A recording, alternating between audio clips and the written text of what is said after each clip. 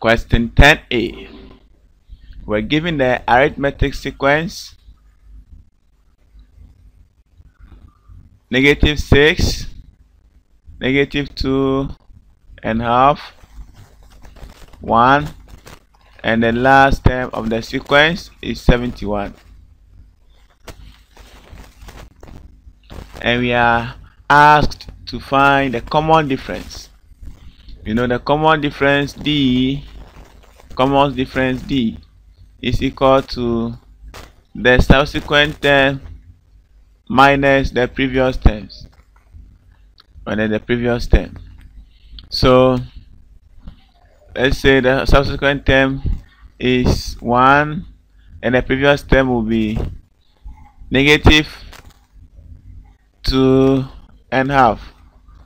So this will be equal to 1 plus 2.5, and this will be equal to 3 whole number 1/2 or 7/2. Now we know that we have to find II, the number of terms in the sequence.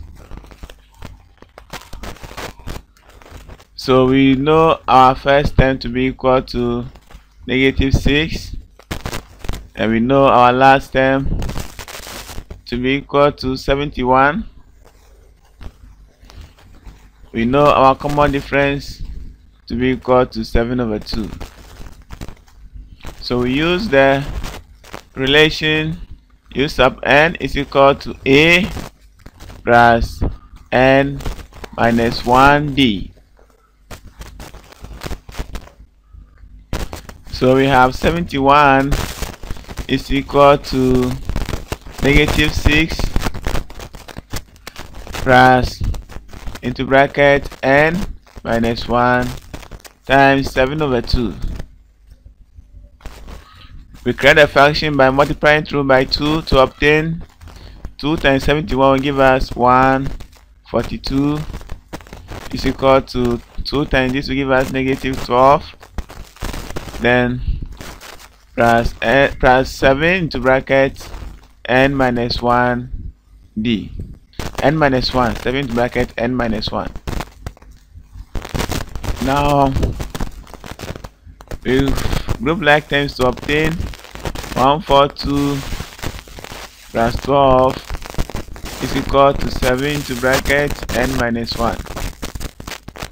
Now this will give us 154 is equal to 7 into bracket n minus 1. We divide both sides by 7.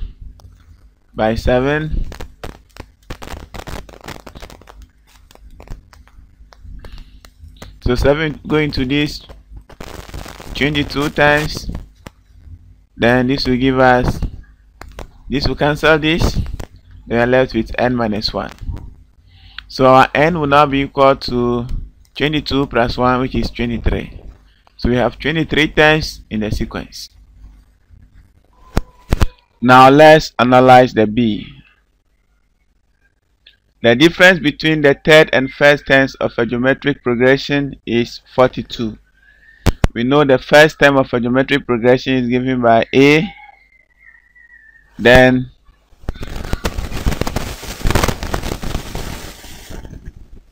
the second term is given by AR, the third term is given by AR to the power 2, then the fourth term is given by AR to the power 3, and the general term is given by AR to the power n minus 1. That's the general term of a geometric sequence. Now they are saying that the difference between the first and the difference between the third and the first term is 42. So this minus this is 42. So we have AR squared minus A is equal to 42. we can rewrite this as a into bracket r squared minus 1 is equal to 42. So let's call this our equation 1. Then also they are saying that if the fourth term is greater than the second term by 168. So here is the fourth term and here is the second term. If this is greater than this by 168, then it means we have to add 168 to this before it will be equal to this. Or we subtract 168 from this before it will be equal to this.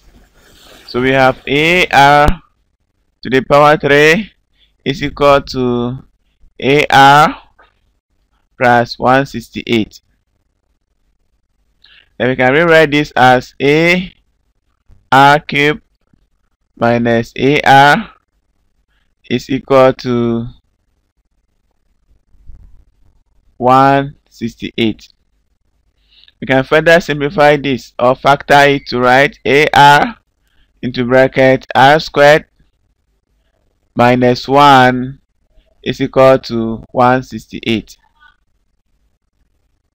Now let's call this equation 2. Now let's divide equation 2 by equation 1. Equation 2 divided by equation 1. So we are going to obtain AR into bracket R squared minus 1 over A into bracket R squared minus 1 is equal to 168 divided by 42. Now this will imply that this will cancel this and this will also cancel this. So this gives us our R to be equal to 4. So the common ratio is 4 because 168 divided by 42 is 4.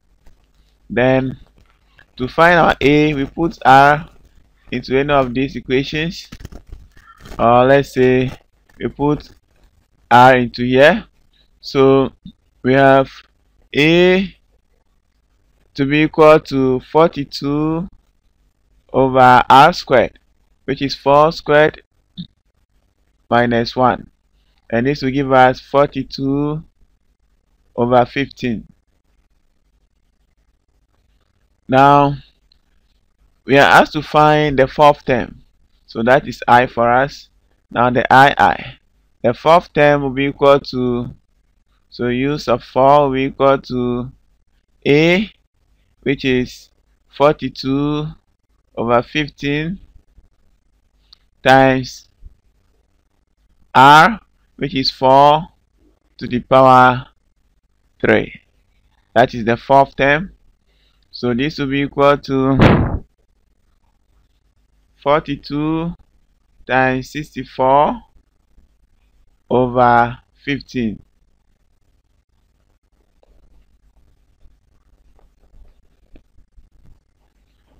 And this will give us 179 whole number 1 over 5.